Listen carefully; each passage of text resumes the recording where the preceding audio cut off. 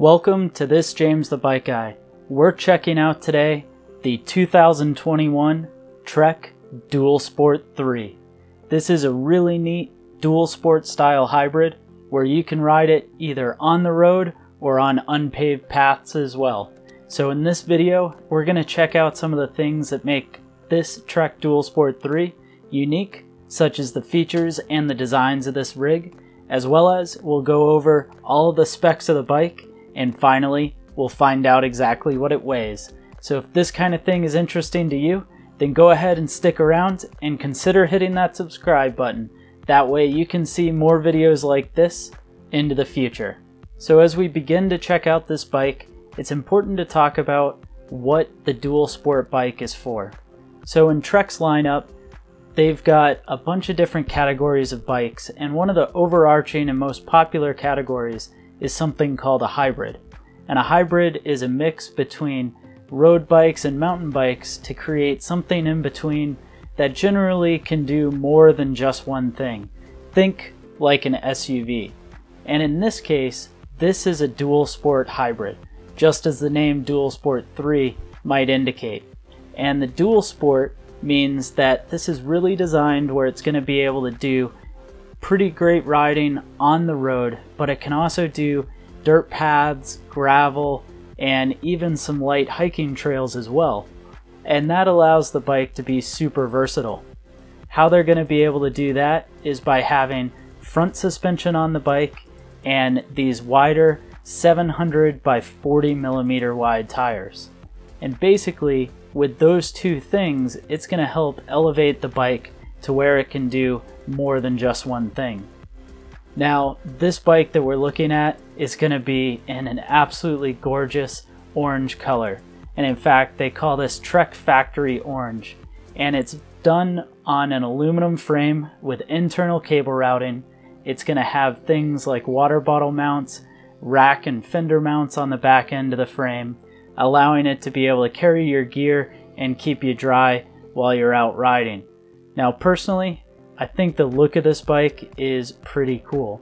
As we get a little bit further away from it, you can see it's got a nice stance to it, but the front end where the handlebars is high enough that you're still going to be able to sit in a more comfortable position. Now, up front on the bike, it's got a front suspension. So this is an SR Suntour NEX fork. This is a 63 millimeter travel front fork. It's going to have a hydraulic lockout to it, meaning you can make the front end of the bike totally firm. And then it's going to use a coil spring that has a preload adjust on it to get it dialed in just like you'd like. Moving on from the fork, you're going to see these Bontrager GR1 Expert tires. These are going to be a 700 by 40C tire, and they're going to be mounted up on some Bontrager TLR rims. These are a disc brake specific rim with 32 spokes, and they're going to be laced to some Formula hubs. Up front, you've got a Formula DC20 front hub, which is going to use a 5x100 quick release, and then out back, you're going to have a Formula DC22 rear hub, which is going to be a 135 by 5 millimeter quick release. Moving on from the wheels is of course going to be the drivetrain, and that's a place where I think this bike comes out really nice. So this is set up with a Shimano Acera 2x9 drivetrain. So that means it's going to run 2 gears up front and 9 in the back, and in this case the rear derailleur is the Shimano Alivio M3100 rear derailleur that's operating a HG200 cassette from Shimano. This is a 9-speed cassette that runs 11 to 36 teeth, so pretty wide range in the back, and then it's going to roll forward through a KMC X9 chain to this Shimano crankset.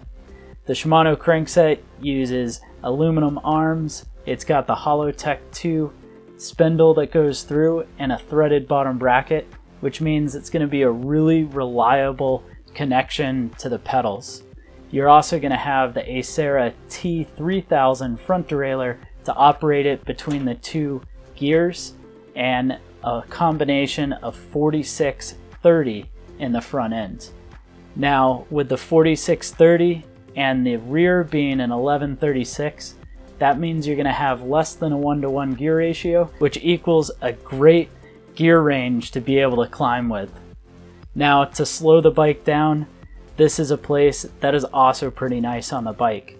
It's using the Shimano MT200 hydraulic disc brakes.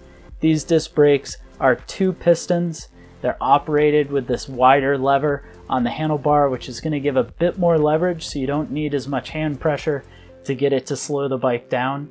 And because these run a mineral oil setup and these 160mm 6-bolt rotors, it's going to end up being pretty reliable. Of course, the brakes are going to be mounted up on a nice aluminum cockpit. So this is running a blender stem, which allows you to mount a cell phone, lights, things like that natively into the stem setup. And then of course, it's also got the Bontrager handlebar, which is going to be a nice wide aluminum handlebar with a 31.8 clamp. Moving to the back, you'll be perched up on a Bontrager saddle. This is the H1 saddle, and it's going to be mounted on an aluminum 27.2 seat post. So that's a look at the features and the designs of this 2021 Trek Dual Sport 3.